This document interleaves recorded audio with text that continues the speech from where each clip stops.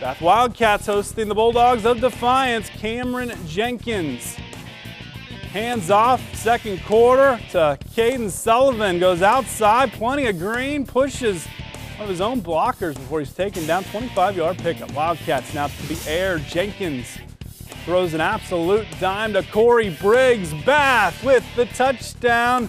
Jenkins to Briggs combo could be a Layfeld Welding top 5 play next week.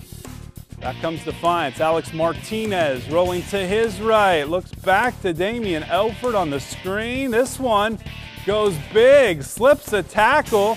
Great cutback. At the end gives him an extra few yards before he's tackled at the 36 of Bath. So Martinez continuing the drive for Defiance. He rolls out again.